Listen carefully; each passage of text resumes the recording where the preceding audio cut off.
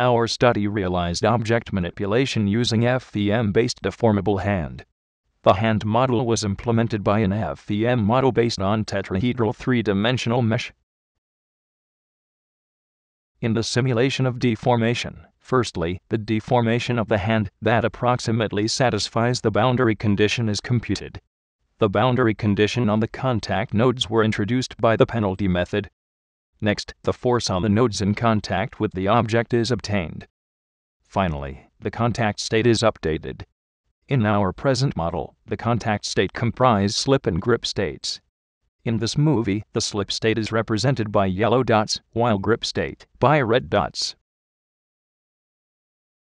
An advantage of using FEM simulation is that it provides information of stress not only on the surface, but also inside of the tissue of the hand.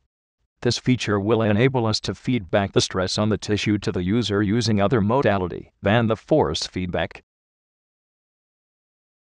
Interaction of the hand with the object is realized by integrating the simulation of object motion in response to the force from the hand.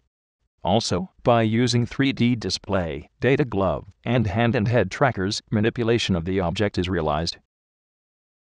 In our present implementation, regarding most part of the operation in this movie, the update rate of the simulation, including FEM and object motion, is over 100 Hz.